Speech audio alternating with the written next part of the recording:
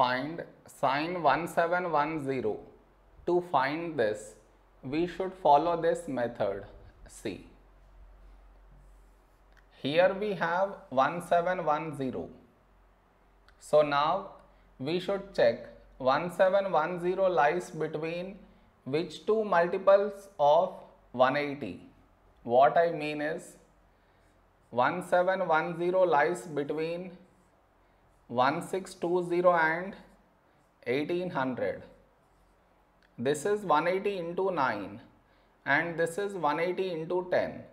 Between these two numbers 1710 lies. Next, now 1710 is close to which number? This is equally close to both the numbers. So you select any one number. Let us say I select 1800. So now this should be written as 1800 minus 90.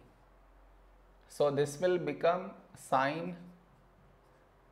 In place of this, we should write this 1800 minus 90. This is your step 1. Next, sine.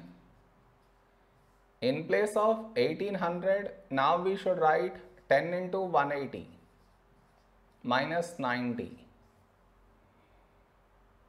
Next, here we have 180.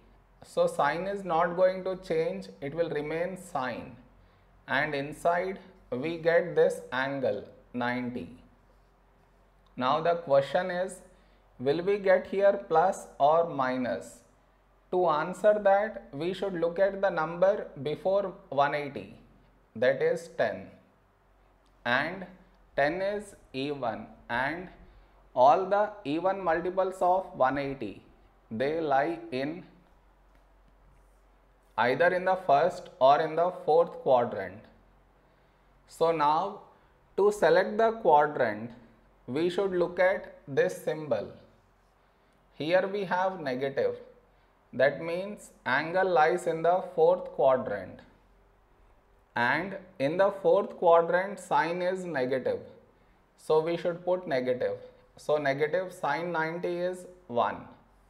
This is our answer.